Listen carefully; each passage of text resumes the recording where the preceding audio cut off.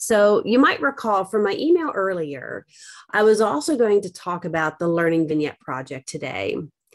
I've discovered that if I include that too, today's going to take an hour, and I would kind of rather talk about the Learning Vignette project face to face when I have everybody. So I'm going to save that for next week. Also, when it comes to the future of our classes, I still don't have a car, but my mom says that next week, she lives an hour and a half away. She says she'll drive up to here, let me take her car, and I can come to OU next Monday. So next Monday, I'm hoping we get to be face to face, and then hopefully things will get worked out after that. But for today, unless you have any questions, I'm going to jump into talking about the exam. Does anyone have any questions? If so, you can type them over there. While you're thinking, one of the things you might have on your mind is, well, when is the exam and when can I take it and all of that stuff. The exam is going to open up Wednesday morning at 8 a.m. I'm going to keep it open all the way until Sunday night at 11 p.m. That gives you a very big window to figure out when is the best time for you to take it. I kind of don't want to cover new information this week, because Friday we're supposed to hop into our next unit, but I really don't want to do that while you're taking the exam. So we're going to hold off. No new info this week. This week, we're just going to focus on the exam, kind of have it be an easier week. And I am going to come up with an extra credit assignment for Friday's class because I need something for Friday's class. And I usually do one more extra credit around this time. So I'll post it and it'll be something that can count for Friday's class. All right, so let's hop into it. I wanted to review some of these learning theories because although students usually do well on this exam, it is a bit more complicated, and we've only seen each other face to face one time for this exam, and I'm kind of bummed about that. So Piaget, we first covered his main ideas, and one of his biggies is constructivism, the idea that we're all curious by nature, and by interacting with objects in our environment, we learn. And by objects, I mean books, learning materials, even telephones and TV, just by interacting with stuff. One of his other big principles is this idea of assimilation and accommodation. They're very easily confused on the exam and quizzes.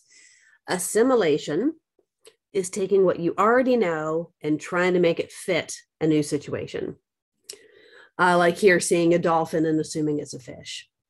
Accommodation is true learning because you're creating new mental schemas. Like you see it and you realize that's not really a fish because it comes out of the water to breathe, and learning all about dolphins and mammals that swim.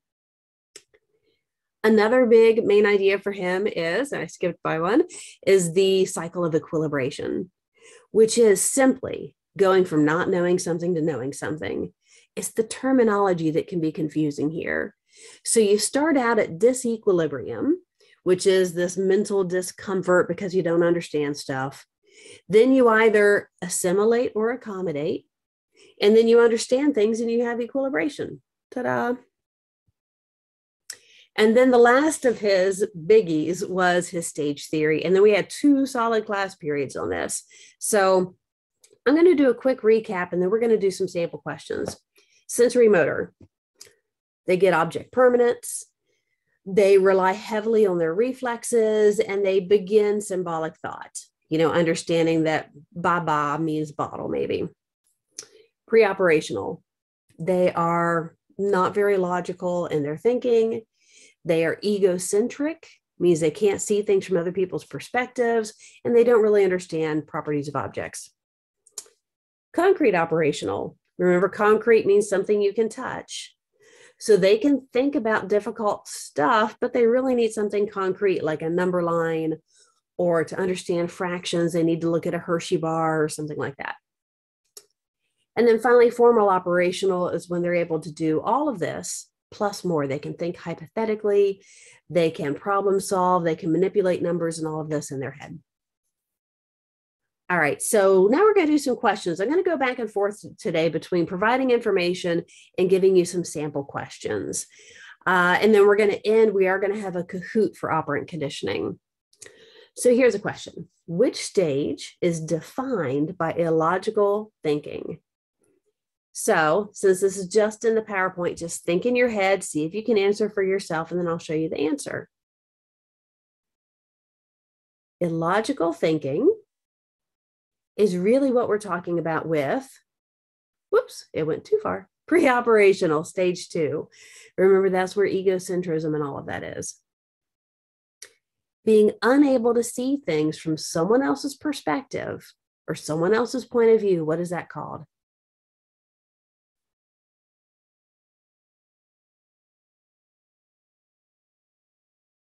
It is egocentrism.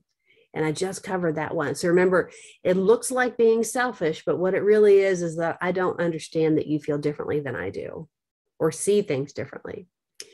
During which stage can students think hypothetically in their head? Well, this one might be more obvious. Formal operational, stage 4. When a student is confused by something new, what is this called? It's that first step in the process of equilibration, and it's disequilibrium. That is that state of mental confusion. And that's not a bad thing. According to Piaget, that's what drives you to want to learn something.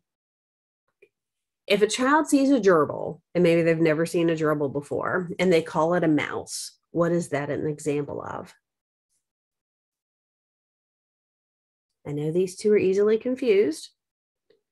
This one is assimilation. Now, I accidentally changed the wording here because I thought, let me get a bit more rare than a gerbil, and I changed it to pygmy jerboa. But again, that idea of using what I know. Well, I know what a mouse is, so anything that looks like a mouse, I might call a mouse. All right. Any questions on Vygotsky? You can type it over here so we can see before we go into, questions on Piaget before we go into Vygotsky. I know he can be confusing, but you guys will really be at an advantage by having the online exam and having the notes in front of you. So do make sure you've got thorough notes. So for Vygotsky, I thought the best way of going over his information was going straight to the practice questions. You might recall, his lesson was a bit shorter, a bit more general in information. All right. Learning based on passing traditions from one generation to the next. What did Vygotsky call that?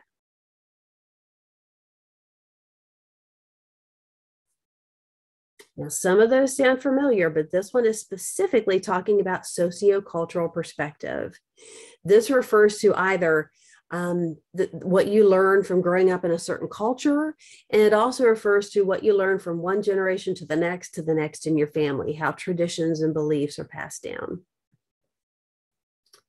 Which phrase relates to social constructivism? This is an odd one, but I kind of like this question, so I stuck it in here.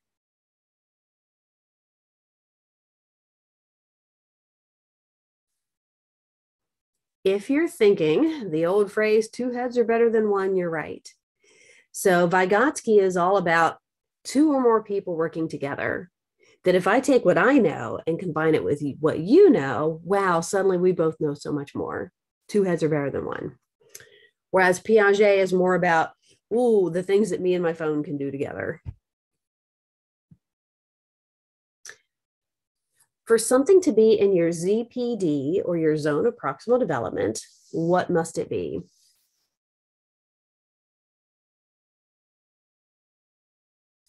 You might remember ZPD is all about challenge.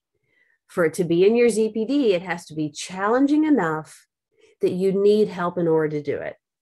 Okay, so if it's easy enough for you to do by yourself, it's not a challenge.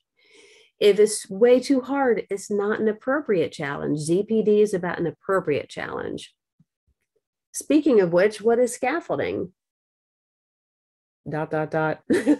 Well, in case you have forgotten, I erased the questions on the previous one. This is the answer. Scaffolding is the help you need when you're in your ZPD.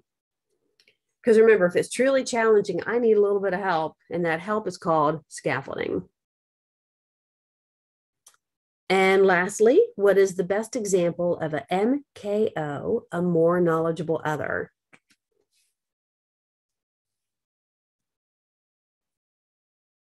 Well, if you're thinking, well, maybe it could be all of them, it is all of them.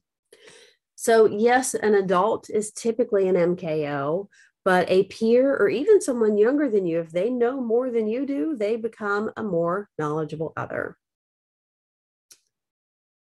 Okay, so that's Piaget and Vygotsky. As we go along, if you have any questions, feel free to either hit unmute and just shout it out or type it in the chat because I'm going to continue to be able to see that. Okay. Now, information processing, we did that one in class. Thank goodness that was one class where we got to see each other. So I feel like we went over that pretty well. The online class then went over things like forgetting and meaningful learning. So let's also examine this one using questions. And then when we get to classical and operant conditioning, I'm going to simply do some straightforward review and then a Kahoot. Okay, information processing. If I am directing my mental energy or my mental effort towards something, what am I doing? You're probably thinking, oh, it's perception or attention. It's one of those. It is attention. Remember that information processing folks, they use words a little bit differently than we do in everyday language. To them, attention is my mental effort, directing my energy towards something. Perception is not just seeing it. Perception is thinking about it and making meaning of it and trying to understand it. And thank you. I see someone wrote the answer down there. I like that. Whatever you're thinking about right now, whatever's in your head right at this moment, what memory store is that?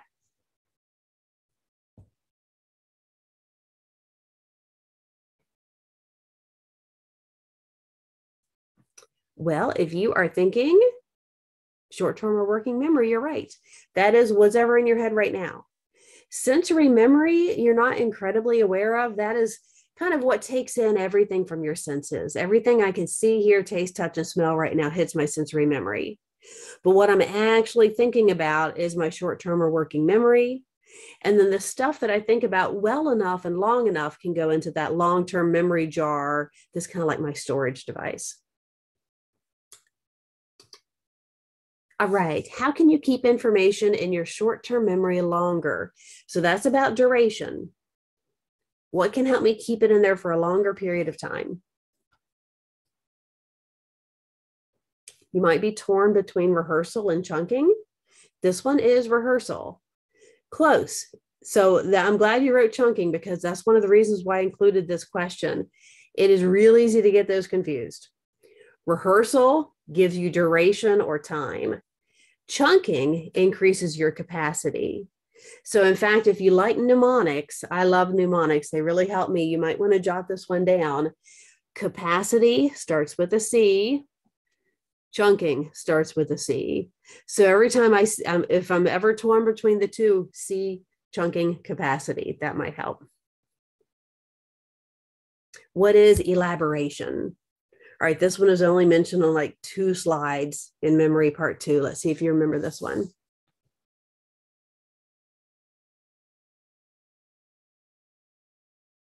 Elaboration. Using what you already know to add to or to expand on something. Here's my second mnemonic for you today, and I underlined it here. Elaboration starts with an E. Expand on starts with an E. So when I first started teaching about memory, I would get this one confused. And once I learned this mnemonic, I've never forgotten it again. As soon as I see the word elaboration, I immediately think to expand on. The example you might recall from the module was that a student learns that whales don't have gills. That's it. I am elaborating. If I expand on that information and go, well, you need gills to breathe underwater, so whales must not breathe underwater. And if they don't breathe underwater, then they're not fish, and so on and so on. And I believe this is the last one for information processing, which is an example of meaningful learning. This was also from part 2.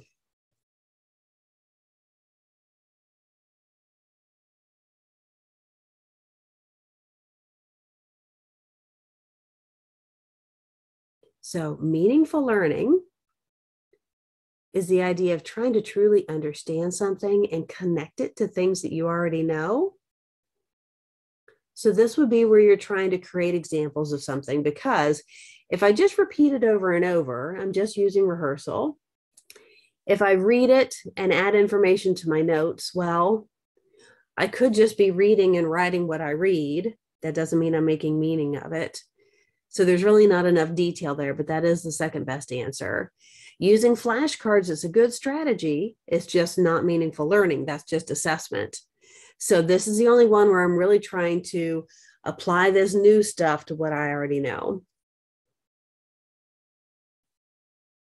All right. If you have any questions before we move on again, please feel free to type them over there. But classical conditioning. So I was so bummed that we didn't get to do classical or operant conditioning in the classroom, because they are fun. They are my favorites. I find them interesting because especially classical conditioning is pretty wacky. It's a strange type of learning. So it is learning by connecting an involuntary response that you already have. So an automatic response. Automatic means it's unlearned, it's involuntary, to something new. And this can explain why we can sometimes have weird emotional or biological responses to things. And in fact, usually when you look at classical conditioning learning, it is stuff like sweaty palms, smiling, hunger, nausea, fear, laughing. It can be a variety of things, but they're always involuntary biological or emotional responses. So let's go through how this happens. You start off with one of these involuntary responses, and we call this an unconditioned or unlearned stimulus response association. Okay. So like babies automatically want food. I mean, that's a given. They don't have to be taught that. Every baby is born hungry and they want food. Then, if you think about it, classical conditioning is kind of like hijacking. Okay. So a second neutral stimulus comes along and kind of hijacks this existing relationship. So here in this example, the hijacker or the neutral stimulus is mom. Mom is the one who gives the bottle, or perhaps mom is the one who's breastfeeding. Okay. So when the baby's getting this thing that they automatically want, which is food, it's always connected to, perhaps it could be someone else, but in this example, it's a mom. The classical conditioning occurs when that neutral stimulus, mom, becomes a conditioned stimulus, a learned stimulus that gets a learned response of being excited about mom. So that is how it happens in all instances of classical conditioning, whether we're talking about Pavlov and the bell, or whether we're talking about little Albert and the fear of the loud noises.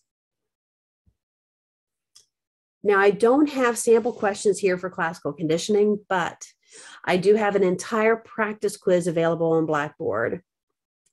I'd like to point out, when you go to Blackboard to look at the exam review sheet, there are practice quizzes. You don't have to do them, but I would recommend them for every single learning theory that are questions different from this. So you have a lot of potential practice. All right, operant conditioning really comes down to reinforcement and punishment. So the reinforcement is any sort of reward I give you, and all reinforcements increase your behavior. Okay.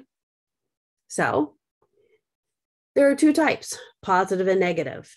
And remember, they do not mean good or bad. They simply mean give or take. So positive, I'm giving you something good. It increases your behavior. Negative, I'm taking away something that you don't want to have. It increases your behavior. Now, this is the one that is the most confusing, negative reinforcement. Even though it sounds negative, remember, it is good. So it is me taking away a chore, taking away your headache by giving you an Advil, taking away a bad grade, something like that, by dropping a quiz. Also remember, there are all types of different reinforcers out there. And this one here, I'd like to correct is wrong. So ignore that last one on contingency contracting. I typed that in this morning and it's incorrect. So let's just move on. Punishment. So punishment is what you apply the consequence to decrease someone's behavior. And there are two types of punishment. Now, here it does use the old terms of negative and positive. We used easier terminology, which was removal and presentation, but it's the same thing. So negative or removal punishment is if I take something from you that you do want to have, but I'm punishing you by saying, I'm taking away your cell phone for the day. Positive punishment is giving you something punishing, like saying a scolding, yelling at you, something like that. To wrap up operant and classical, before we do our Kahoot, they have different processes. So for classical conditioning, it is always a stimulus and another stimulus leading to a response. So whether it is bell, food, salivate, bottle, mom, being excited, loud noise, white rat, fear. So it's always two stimuli, two objects, and a resulting behavior. Operant conditioning, flip it. It's the exact opposite. So operant conditioning is I do something, a response or a behavior, I do something, and then I get a stimulus. So I have to behave before I get the reward, or I have to misbehave before I get the punishment. And the last thing to wrap up these two is really looking at the type of behavior learned. And I already mentioned this, in classical conditioning, it's involuntary. It is a feeling, it is biological response. Whereas with operant conditioning, it's more typical. It's like whether or not I raise my hand and wait to be called on, whether or not I mind my manners at the dinner table. Okay, we are now going to switch to Kahoot. I'm going to hit stop share. And instead, I'm going to share my whole screen. Now, this might be difficult if you don't have two devices. Okay, so my share. My last class was able to figure it out. So hopefully if you've got a phone and a laptop, you can use one to be on the Zoom call and one to be on the Kahoot. Get rid of that. Get rid of this. Kahoot. Play. It will start to pull up the game pin. So go ahead and get onto Kahoot and whatever your device is that you'll be using. Now, if you don't have a second device and you're like, I'm stuck, I'm doing this on my phone and I'm nowhere near my laptop, that's okay. You can still follow along with us, even if you can't punch in your actual answers. So here's your game pin. I love the new Halloween background. 788-0179.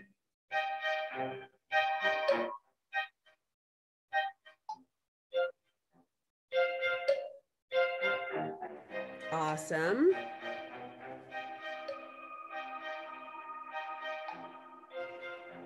Sorry, I had to check my phone. It's transmission car junkie me right now, checking my phone. Nice.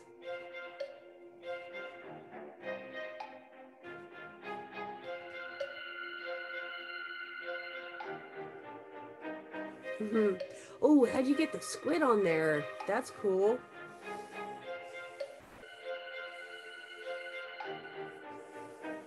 Now, when I go ahead and start to play, remember, if you're still trying to log on and you're scrambling with your device, the game pin will show up at the bottom so you can still join us.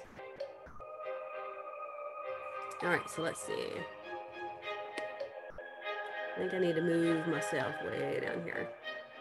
Start. Now I'm going to move this up here.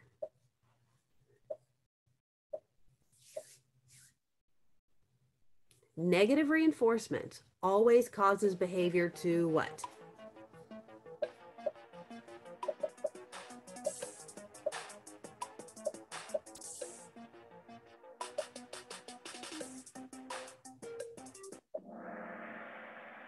Nice. I'm so glad how well you all did on this, because my first class didn't do so well on this question. All kinds of reinforcement cause behavior to increase. Okay, so don't be fooled by the words negative. Fabulous. All right, we've got Lindsay in the lead. Deducting points from a late assignment. What is that an example of?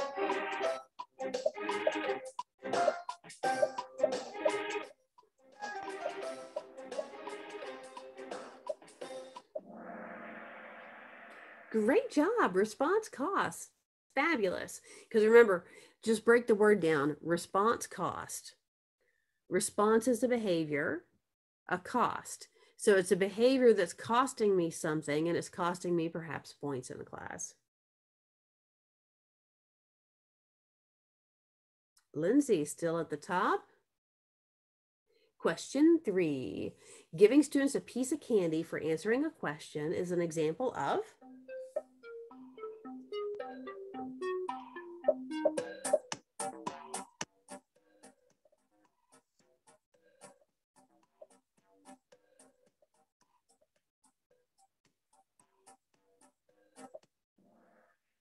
All right, so we were kind of across the board on that one.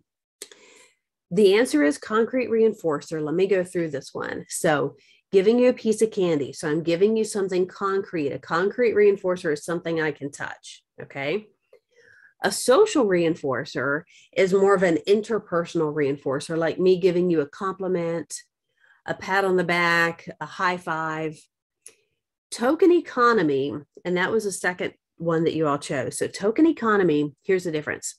A concrete reinforcer, the thing I'm giving you is reinforcing. Okay, so I give you a sucker. That sucker is reinforcing. Token economy, I'm not giving you a direct reinforcer. I'm not handing you a piece of candy.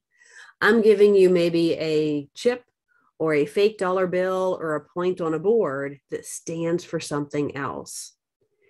And only later when you cash it in do you get the reward. So that's the difference. And then remember, response cost, that's actually a punishment, taking something away. Oh, Deacon. Again, I like that squid there. Let's see what's next. Number 4, removing an unpleasant chore. Okay, I'm taking something away that you don't want to have.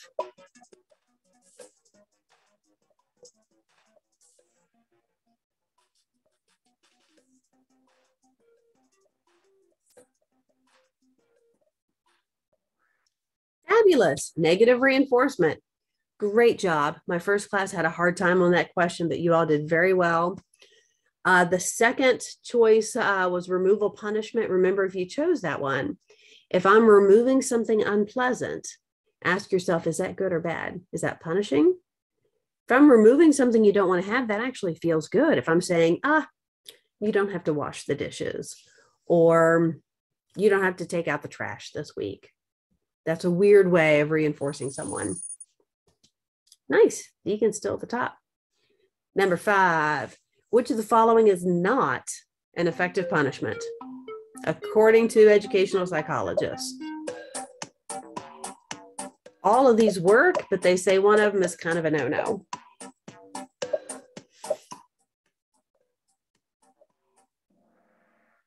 All right, nice job. Extra homework. That one was also kind of spread across the board. So I included this one on purpose because extra homework doesn't sound bad. It's just that it sends a bad message. It actually even works. It still just sends a bad message that homework is a punisher. So that's the reason why that's on the no-no list. Detention hall and in-school suspension are actually considered effective because you still have control over what the student is doing. A verbal reprimand, not the nicest thing in the world, but it is considered effective in terms of an appropriate punishment if you need it within the world of operant conditioning. Now, when we talk about classroom management in the future, we'll see there are a lot of better things you can do than a scolding, but we're just not there yet. Grace is ahead. All right. Being removed from recess and put into timeout. What is that?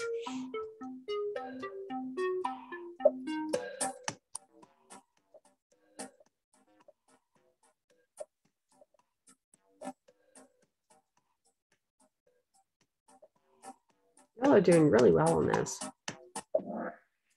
Fabulous. Removal punishment. All right. I barely even need to explain that one. So the reason it's not negative reinforcement is Putting you into timeout feels bad. It's a punisher. Negative reinforcement feels good.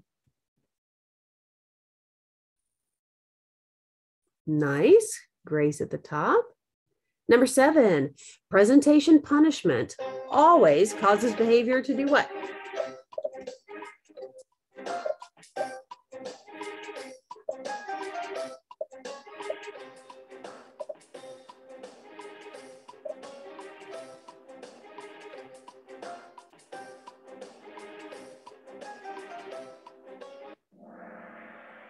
Nice job. Decrease. All right, now, several of you did still say increase. Remember, presentation punishment means I'm giving you a punishment like a verbal scolding. If it's your child, perhaps a spanking. If it's your pet, perhaps a swat on the rear. So a presentation punishment means I'm giving you something that has the purpose of punishing you that should cause your behavior to decrease. Lindsay, coming on up. Number 8, operant conditioning can be described as, this one's hard. We covered this one just a minute ago.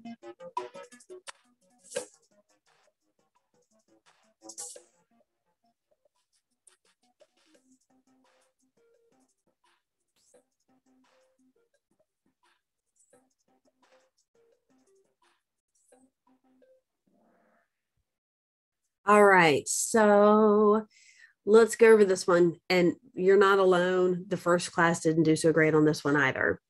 So the most common answer was stimulus and then response. That means I give you the candy and then you do your work well. Usually doesn't work that way.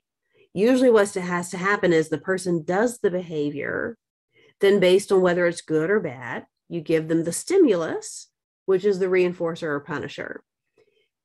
Now, it's funny. I have this conversation with my daughter sometimes because she thinks it should be the other way around. Give me the reward and then I'll go clean my room. But we know that doesn't always work out. Deegan. All right. Taking the lead. We're so close on this one to being done. 2 more. Giving someone praise for good work is an example of, this fits with a pat on the back or a high five.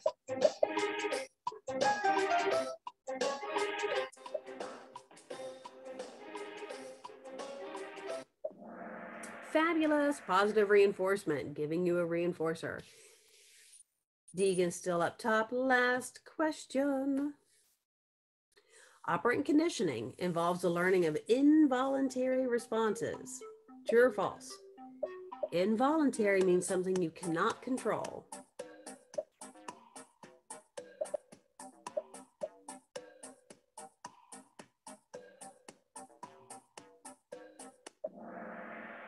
All right. We had, I think, the exact same response in the earlier class. So let me go over this one. And I purposefully asked some of these questions that I knew would be hard. Operant conditioning is voluntary, like whether or not I work hard or whether or not I wait and raise my hand and wait to be called on. Involuntary is classical conditioning. All right, so let's check out our podium. I want to take a picture so I can remember who my winners are.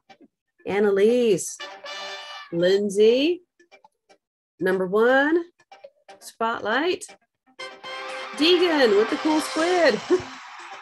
Nice job, guys. All right, so I'm going to pull this down. Stop Kahoot. Now, let me go right here. So, actually, the last 2 slides.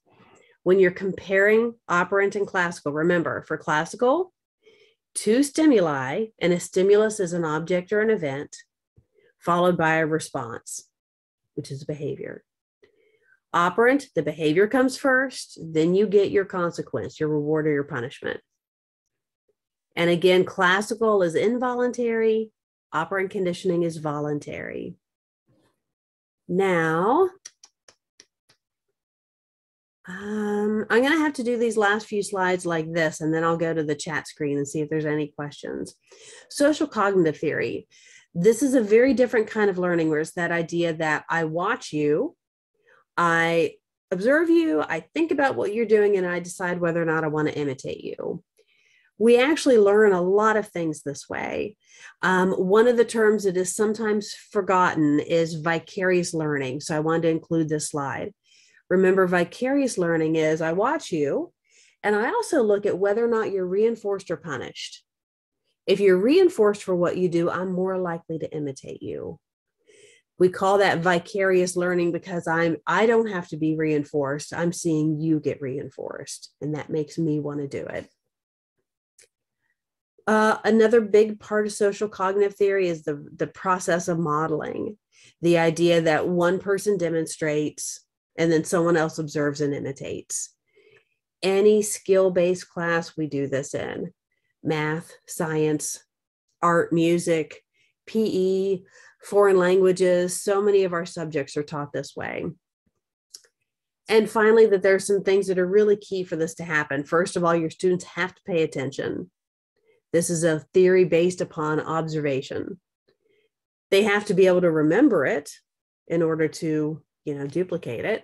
They have to be capable of doing it, and then they have to actually want to do it. And those are kind of the steps on social cognitive theory. Before I switch back to the Zoom page, let me put that down.